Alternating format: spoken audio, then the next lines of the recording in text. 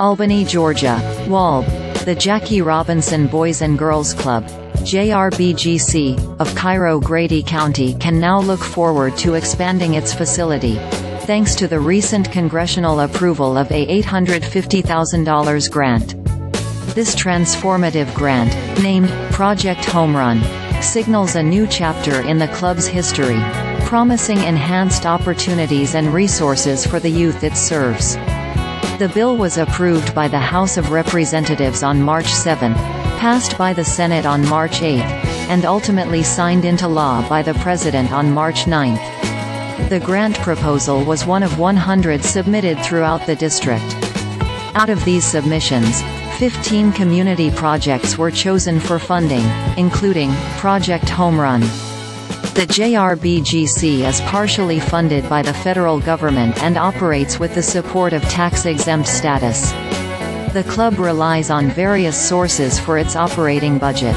These include membership fees, individual donations, and fundraisers led by board members. Expansion plans include an indoor gymnasium and additional classroom spaces. The project is an appropriate use of grant funds because the club has physically outgrown its current location due to space constraints, says JRBGC Board Chair Donica Douglas. Moving to a second location to serve more local youth has been a goal of the club for years. But, due to flooding concerns, that dream was not possible. The grant received widespread support, with local community leaders writing letters of support.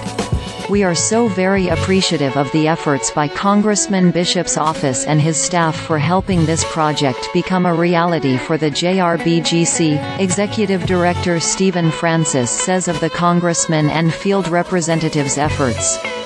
To stay up to date on all the latest news as it develops, follow WALB on Facebook and X, Twitter.